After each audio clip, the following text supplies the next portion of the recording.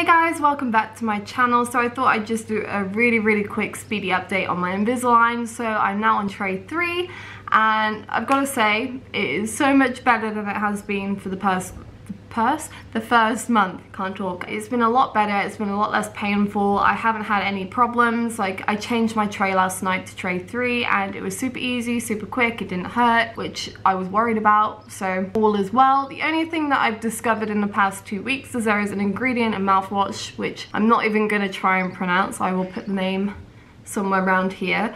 And it actually sort of like discolors your teeth because it sort of like acts as a bonding agent, and with the attachments and the glue that they use to like sort of put them on, they really do pick up the color quite badly. So I've noticed that the sides of my teeth, particularly my canines, have started to get a bit yellow, which I'm not too pleased about, but at the end of the day, still wearing a mask all the time, working from home, no one's seeing my teeth other than you guys, so it's all good. That's pretty much it. Not much has changed. I've started to see some progress in like the movement of my teeth, which is really funny because you can see sort of discoloration where my teeth overlapped before. But yeah, that's it. It's been pretty good so far. It's a lot easier than the first month. I say that for anyone who's thinking of starting Invisalign, the first month you'll be like, this is horrible, why have I done it? But it really isn't as bad as everyone makes out. But then again, everyone's got different pain threshold and different teeth and everything else, but so far so good.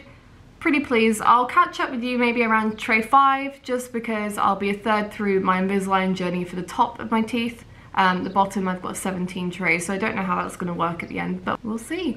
I will catch you next time.